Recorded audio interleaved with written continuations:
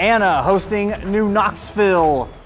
And we get started in this one. New Knoxville's first possession. The Rockets coming up with a steal. Zach Ambus to Chase Murray for the alley-oop. Lays it up and in. Now Anna's next time down the floor. Ambus finding Murray again. This time he tickles the twine with a triple. On the Rangers' next position, Murray. Do it all himself. Gets the steal. Flies down the floor, gets the layup, plus the foul. Then it was Murray's turn. He gets the steal. And then he takes it the distance for the Rockets layup. And the Rangers would answer back. Jay Waterman with the three-pointer.